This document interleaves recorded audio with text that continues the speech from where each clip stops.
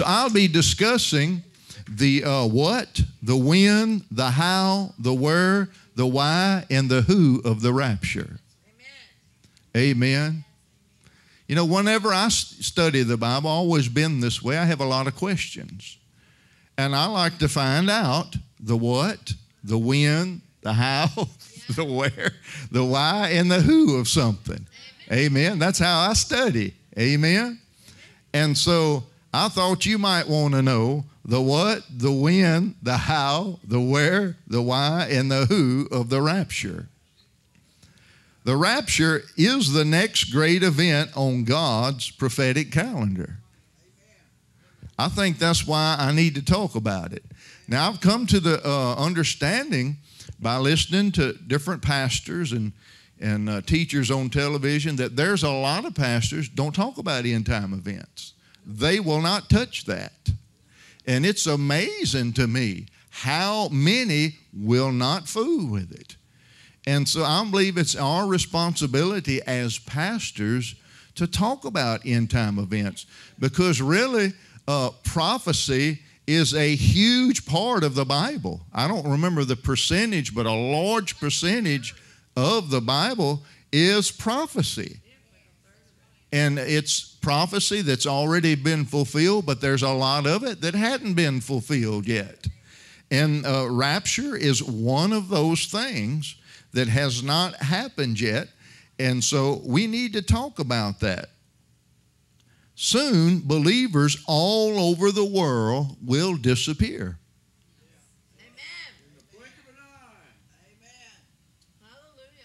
Some of them are your friends and your neighbors. Many are policemen, truck drivers, firemen, teachers, people from every nation and every culture. Cars will leave the road because the driver is not there anymore. Airplanes will make emergency landings because the pilot has disappeared. Commerce will come to a complete halt because so many laborers are missing. You know, when I was thinking along those lines, I could just see, you know, the foreman on a construction company say, I wonder where Bob went. He should be back by now. Yeah. He better watch it. He's going to get fired. Going to be a lot of workers missing. Amen. Wonder where so-and-so went. He's not back yet. Every prison, think about this, every prison will be on lockdown because many of the inmates can't be accounted for. They keep counting and they said, no, that's not everybody. Let's count them again. That's still not everybody. Unsaved loved ones will return home to find it empty. Think about it. Every little baby in every hospital will disappear. Society will be in absolute chaos. Every emergency personnel left will be assisting those that have been left behind. The big question will be this: what happened? What happened? Is it a terrorist strike? Perhaps an alien invasion? Do you realize that's what they're preparing us to believe now? Do you see how much they're talking about aliens on TV, on the History Channel, in different ones? Do you realize there are people today that claim to contact aliens? They claim to be able to hear them and even to talk to them. And they even have training now to where you can go to them and they'll teach you how to do it. Yeah. I was listening to one guy on YouTube one day, and I mean, he just sounded like some smart person, but thank God for the Holy Spirit. Because after a while, I said, oh, something's up with this dude. Because he wasn't jiving with the Bible, you know, and he turned out to be one of those, contacting aliens. Now, you know what these aliens are? They're demonic beings. That's actually what they are. Yeah, there are aliens out there, all right, but they're demonic beings. Those fast-moving things, that they see, that seem to defy gravity and everything else, that is demonic beings that's doing all of that because they're going from one realm into another. Yeah. They can go from the spirit realm into the natural realm and then go back in. Yeah. That's how they can do all that stuff that they're doing. And so they're getting our minds ready to receive this thing about aliens. So when the rapture happens, they'll say, oh, that's what happened. The aliens took them away. And then they'll have their reasons, probably why they took them. But that's what happened. And you're going to see from this day forward even more and more talk on television about it. I mean, they've uncovered a lot of things they had hidden in Washington. They opened the files on a lot of it. They're making it wide open now. And that's why. Many will be left behind. It's going to be the top story for months on every major network. I'm talking about the rapture. When you tune in to CBS or whoever tunes in to CBS, ABC, NBC, CNN, CNBC, and Fox News, they will be talking about the rapture. They'll be talking about this event, the disappearance of all of these people, and eventually some of them will notice, isn't it interesting? They're all Christians. They all claim to be Christians. And then there'll be this sociologist or psychologist gets on TV. Well, let me tell you what happened. Then they'll have an analyst that comes on there, acts like he's real smart. Let me tell you what happened. Oh, they'll be full of them. Each one will have their own explanation, won't they? It'll be one of the worst days for America and the world, but one of the best days for believers. Because the only explanation that fits this scenario is the catching away of God's people as predicted in the Bible. It's predicted in 1 Thessalonians chapter 4, verse 15 through 18. Quote, "For this we say to you by the word of the Lord, that we who are alive and remain until the coming of the Lord will by no means precede those who are asleep." In other words, those who have died. "For the Lord himself will descend from heaven with a shout and with the voice of an archangel and with the trumpet of God, and the dead in Christ will rise first. Then we who are alive and remain shall be caught up together with them in the clouds to meet the Lord in the air. And thus we shall always be with the Lord. Therefore, comfort one another with these words." So there's comfort in this. That's if you're ready. Amen.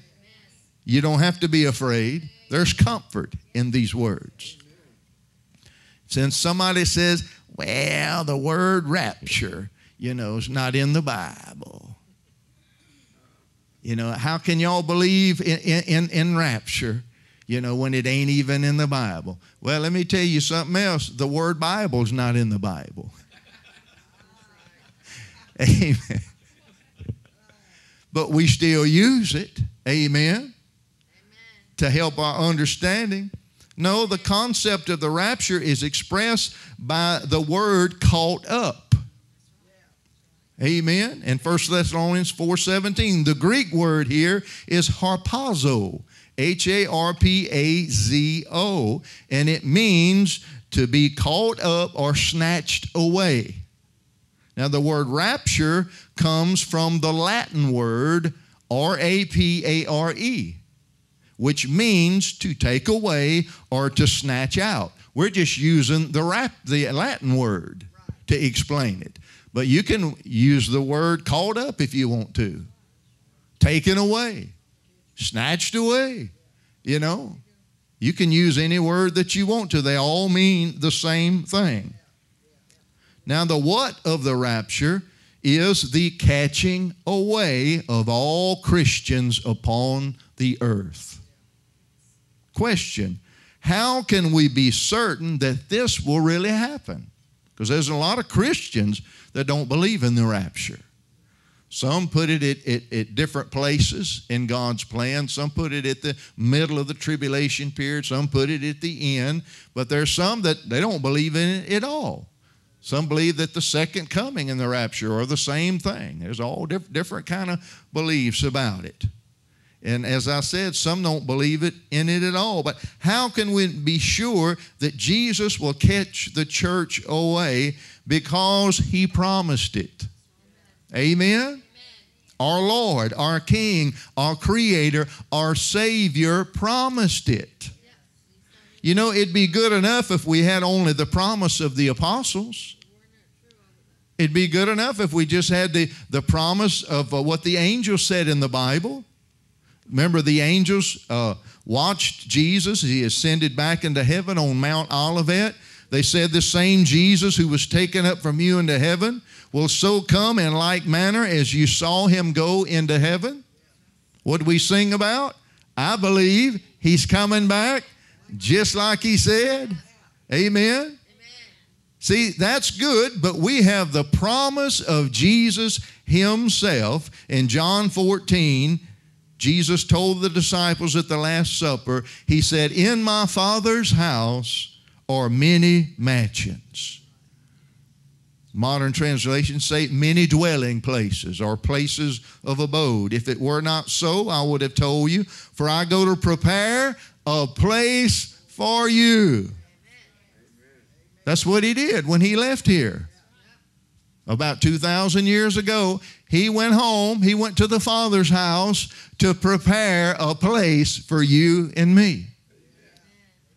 Got to be a nice place because he's been working on it for 2,000 years. Ain't going to be no shack. That's it. Ain't going to be no shanty. Ain't going to be no lean-to. It's going to be a nice place to dwell. Amen. It's going to be whatever you like. If you like a log cabin, well, then that's what it's going to be. Amen. If you like a mansion, then I'm sure that's what it's going to be. Whatever you like. Because he will give you the desires of your heart. He said, if it were not so, I would have told you, for I go to prepare a place for you, and I will come again. Did you hear? I will come again. That's red letter. Amen. Look at your neighbor and say, red letter. I will come again. Thank you, Paul. Thank you, angels. But Jesus said it. Amen. I will come again, and then I will receive you unto myself. That's what he said. So that where I am, there you may be also. Hallelujah. So that's the what of the rapture? It's the catching up of the saints unto himself. Amen. He catches up, the groom catches up the bride, if you want to say it like that. Then there's the how of the rapture. How will it happen? I want to know how it will happen. Well, Jesus appears in the clouds. He appears up in the air. 1 Thessalonians 4:17, for the Lord himself, somebody say himself, will descend from heaven. So he's got to descend from heaven because heaven's farther than earth. I didn't have to say that, but that's why he's got to descend. Amen. It's a lot further. Amen. The Bible says it's in the sides of the north, wherever that is. Amen. But he will not set his feet on the ground at the rapture. The second coming, he will set his feet on the ground, but not in the rapture. Amen. Now, the second coming, as we talked about last week, is at the end of the tribulation period. The rapture is at the beginning. before the tribulation period. And to contrast the difference between the rapture and the second coming, I want to share these things with you. First of all, in the rapture, Jesus comes as a thief. Many people will be unaware. They'll be caught off guard. But in the second coming, the Scripture says, every eye shall see him. In the rapture, Jesus comes for his saints, but in the second coming, he comes with his saints. Amen. He'll come back riding a white horse, and we'll be behind him riding on white horses. Amen. So if you've never rode a horse before, get ready. You'll have a crash course. Amen. All I can tell you is hang on. Amen. And learn how to say, whoa. Whoa. Giddy up. In the rapture, he comes in the clouds or up in the air, but in the second coming, he sets his feet on the earth. In a rapture, he comes with joy and peace, but in the second coming, he comes with wrath and judgment. It's actually while the Battle of Armageddon is going on and all of the nations are gathered together against Israel to destroy them. And the Scripture says he will destroy them when he opens his mouth. A sharp sword comes out of his mouth and he obliterates his enemies. And that includes the Antichrist and the false prophet. Amen. And we won't have to lift a finger, praise God. We'll just sit there and look at our champion. Hallelujah. Jesus, now this is what I love. Jesus could do it any way he wants. He could send anybody he wants, but he's not going to do that. He's not going to send an angel to come get us. He's not going to send a prophet to come get us, but he's coming himself. Amen. I love that. That lets me know, oh, how he loves us. Oh, how he loves you and me. Amen. He's coming himself. Oh, I love that. Praise God. Thank you, Jesus. He came the first time himself, didn't he? When he came to Bethlehem. And he is appearing the next time himself for the church. Now, there are three things that are going to happen to start this event we call the rapture. In 1 Thessalonians 4:17, I want you to notice this. For the Lord himself will descend from heaven, notice, with a shout. Amen? With the voice of an archangel. 2, with the trumpet of God. 3. Amen? So first, let's look at the shout. This word means a command. A command or an order or a call for preparation for action. Jesus gives the shout of command for the dead to arise and those that are alive to be transformed and then called up unto him. Hallelujah. This is the same voice that commanded the winds and waves to cease and be still. This is the same voice that commanded the sick to be healed, the demon-possessed to be set free. This is the same voice that said, I am, to the guards that came to arrest him, and they all fell back to the ground. Just like he commanded Lazarus, who was dead, to come to life, he will give the command for all believers that have died to come forth, and millions of graves will burst open to release their bodies, and those that are alive will be transformed as they stand on their feet. Question, what will the command be, you reckon? Well, perhaps, redeemed of the Lord, come forth. Because when he called for Lazarus, he said his name. And then he said, come forth. Amen? The second thing is with the voice of an archangel. 1 Thessalonians 4:17b. Now this scripture has been interpreted different ways by different people. Some say that Christ's voice will resemble the voice of an archangel. Others say that an archangel rather will accompany Jesus. We do know that angels have always been used to carry important messages to man. Gabriel was sent to Zacharias concerning the birth of John the Baptist, wasn't he? He was also sent to Mary concerning the birth of Christ. An angel was sent to Joseph in a dream, which could have been Gabriel. We see in Revelation that the tribulation judgments are all carried out by angels. The primary purpose of angels are, number one, they were created to praise and worship God. Number two, they make announcements. Number three, they protect Israel. Number four, they protect God's people. You got one that follows you around, at least one. Amen. Dispensing the judgments of God is another purpose of the angels. We see that especially in the book of Revelation. Some say that Michael may be the accompanying angel at the rapture, since he is the only archangel mentioned in Scripture. Could be. We don't know for sure.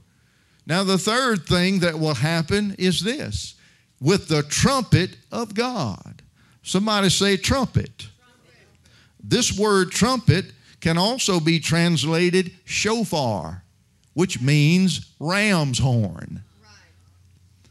Through Israel's history, shofars as well as trumpets have been made or used to make announcements. They were also used for a summons to war, to mark the commencement of an attack, and also to proclaim a military victory. They were also used to call public attention to other events such as claims to kingship, oath-takings, celebrations, and rejoicings. In the book of Revelation, angels blew trumpets, many of them, announcing the judgments of God. Paul mentions the rapture announcement in 1 Corinthians 15:52b, quote, "For the trumpet will sound, and the dead will be raised incorruptible, and we shall be changed." Now, Paul gives more details in this chapter 15. In verse 51, he says, "Behold, I tell you a mystery. We shall not all sleep." And this word sleep here means to die.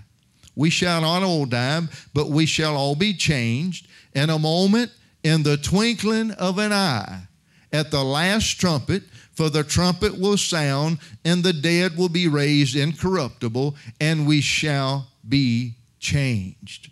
For this corruptible must put on incorruption. This mortal must put on immortality. So when this corruptible is put on incorruption, this mortal is put on immortality, then shall be brought to pass this saying that is written, "Death is swallowed up in victory. O death, where is your sting? O hell or Hades, where is your victory?" In chapter 51, Paul reveals that those that have died will be raised first to receive their new bodies. Now, somebody said, why does the dead have to be the first ones to rise?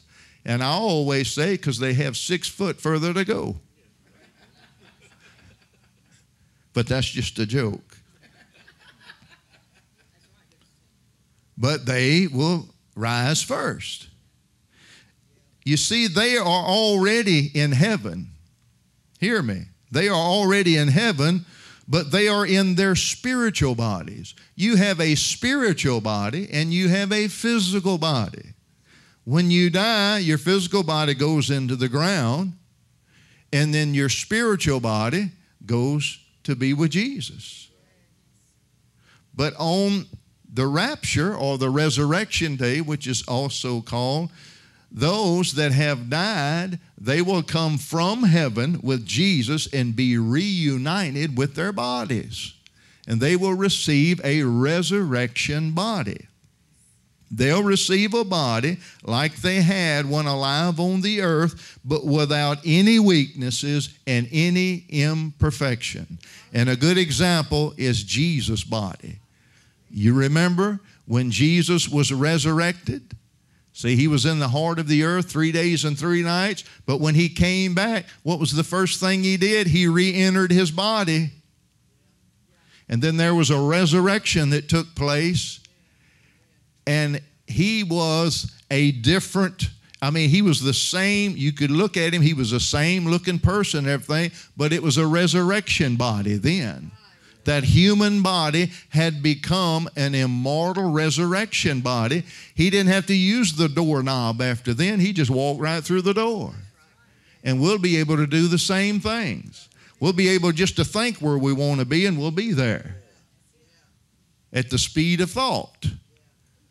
Because we have moved dimensions. We have moved from the earthly dimension to the spiritual dimension. Amen. And that's what we have to look forward to. Isn't that amazing?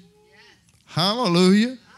But see, those that have died, they will get their new bodies first when they rise up. But then we will receive our resurrection bodies. In verse 51, Paul reveals that many believers will be alive at that event. They have not died. Perhaps that will be us. Amen. If the rapture is soon or right around the corner, that could be us. We will receive resurrection, immortal bodies, not subject to death. That's what immortal means.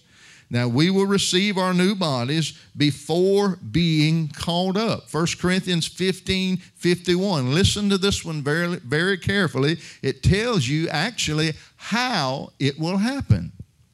We shall not all sleep or die, but we shall be changed. Somebody say changed.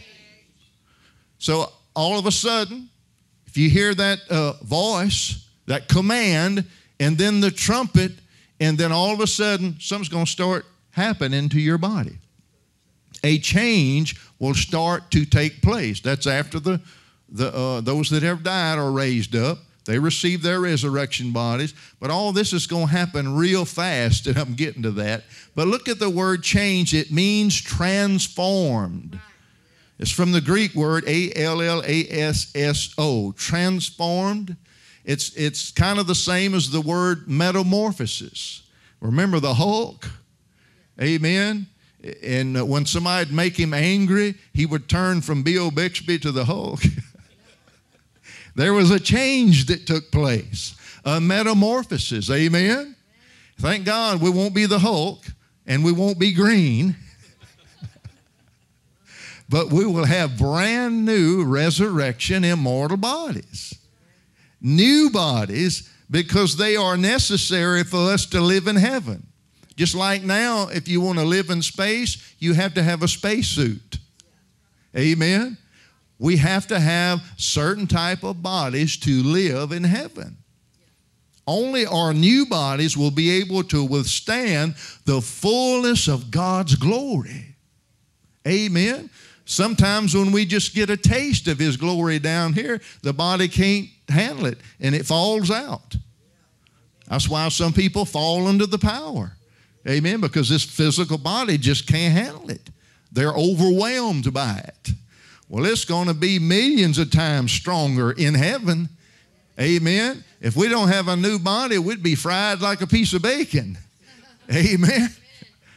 But we have to have that immortal resurrection body. 1 Corinthians 15:50 says, flesh and blood cannot inherit the kingdom of God, nor does the perishable inherit, the imperishable inherit the perishable. I think I got that right.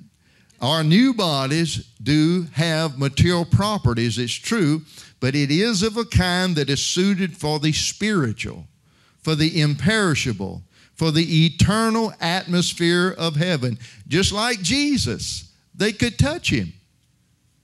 They could see Him. And He told the disciples, look at me, touch me. I'm not a ghost. Yep. This body's real. He even ate. On the Sea of Galilee, he fried up some fish for them, remember? And he ate that fish. I think that's so cool that Jesus likes fish. Because me as a Southern boy, I like me some fish. Amen. And I'm so glad that tells me at the marriage supper of the Lamb, there's going to be fish on the table. Woo, glory to God. Lord, just let there be some catfish. I know it's a bottom dweller and it's not kosher, but maybe he'll overlook that. Amen. Woo, but he likes that fish. I like all kind of fish. Amen. I even like that kind they got at Captain D's. Amen. That deep sea fish. Praise the Lord. But I like me some fish. But Jesus even ate, and thank God we'll be able to eat. Through eternity, we'll be able to eat. Now, I don't think we'll get hungry like we do now, and we'll have to have it to live, but we will be able to eat. Amen. Brand new resurrection bodies. Now, here's another reason for this. This is the only part of our salvation package that has not been received yet. We've been redeemed spiritually, but we don't have our physical portion yet. We don't have our new bodies yet. That's what's going to happen at the rapture or the resurrection. Amen? It's going to fulfill our salvation package is the way I like to put it. Hallelujah. Thank you, Jesus. Somebody say, thank you, Jesus. Now, I told you earlier that this change, this transformation is going to happen quick. I mean, we have to be slow to explain it, but what I just said is going to happen quick. Amen. Andele, Eva. I'm talking Speedy Gonzalez. Quick. Amen. Eva, andele. Listen how quick. Verse 52. B, in the twinkling. In the what? Somebody say twinkle. Twinkle, twinkle, little star. Twinkling of an eye. Behold, I tell you a mystery. We shall not all sleep, but we shall all be changed in a moment, in the twinkling of an eye. Someone said this means 1,000th of a second. Now that's fast. We can't think that fast. The Greek word is atomos, from which we get our word atom, meaning something that cannot be divided. Think about it. In the flash of 1,000th of a second, every living believer on earth will be transformed and disappeared. And you know what I think about? There will be no time to repent. If you're not ready, there will be no time to repent. You might hear a command and hear that trumpet, and then when you say, Lord Jesus, please, too late. And then them sorry preachers that were left behind will tell you, well, I know what happened. Amen. Woo, but it's fast. Amen. It is fast, y'all. And so that's why we need to be ready. Amen. That's the how. The how of the rapture. It's supernatural. It is. You need faith to get your mind around it. Amen. You can't try to figure it out with your own intellect. It takes faith. Amen. Because it's a supernatural event. But God has done supernatural things in the past. Look at the birth of Jesus. Born of a virgin. Amen. He's a supernatural God. And He does supernatural things. Amen. And the next one coming up is the rapture. Amen. Are you ready? Hallelujah. We got to be ready. Amen. Thank you, Jesus.